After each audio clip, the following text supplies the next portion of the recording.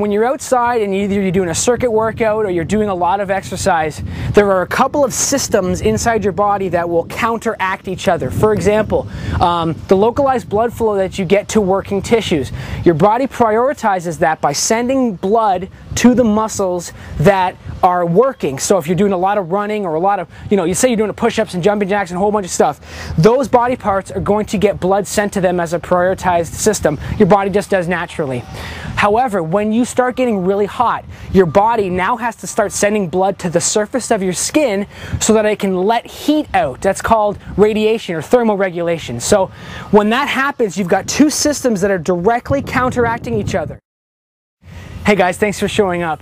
In previous videos, I've touted the benefits of working out outside. It's a real experience. You get the sun in your face, the wind, you get a little bit of a tan, and it's a pretty good feeling.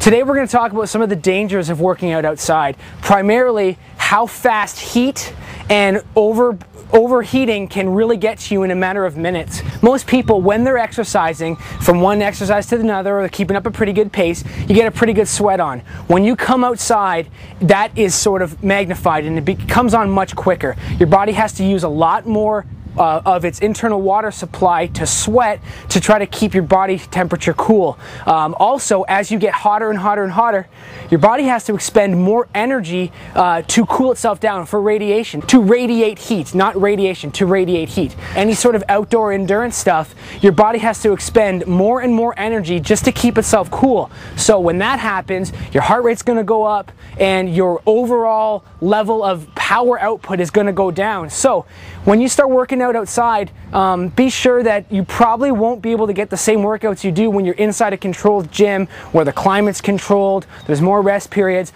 and there's not that heat and overall sun is bearing down on you and really taking some of the energy out of you.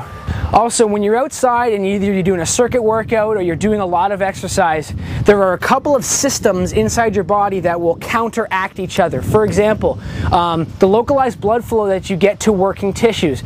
Your body prioritizes that by sending blood to the muscles that are working. So if you're doing a lot of running or a lot of, you say you're doing push-ups and jumping jacks and a whole bunch of stuff, those body parts are going to get blood sent to them as a prioritized system. Your body just does naturally. However, when you start getting really hot, your body now has to start sending blood to the surface of your skin so that it can let heat out. That's called radiation or thermoregulation. So when that happens, you've got two systems that are directly counteracting each other. The prioritized system of blood going to working muscles, but your body's natural defense to radiate heat away from the bodies to bring blood to the surface. So you can see there's a bit of a conflict between those two systems. Furthermore, I previously talked about how heat stroke or overexertion can come upon you relatively quickly. If you're out here, the sun's bearing down on you, you do either some cardio drills, you can do some stuff really quickly. After 10 or 15 minutes, you can be really exhausted. So make sure that you're sipping a lot of water, taking frequent breaks. So when you're outside working out, take advantage of some of the great things that the environment has to offer, but you've also got to be wary of some of those factors that can hinder your workout, and not just right now. A bout of heat exhaustion can really set you up for long-term illness or can really put you down for a couple of days.